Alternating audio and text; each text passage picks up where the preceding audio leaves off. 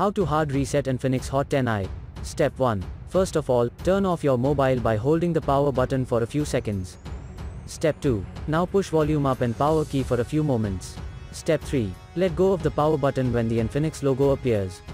For further detailed guide, please check the link in the description. There you will find further steps on how to hard reset your smartphone. For further detailed guide, please check the link in the description. There you will find further steps on how to hard reset your smartphone. For further detailed guide, please check the link in the description. There you will find further steps on how to hard reset your smartphone.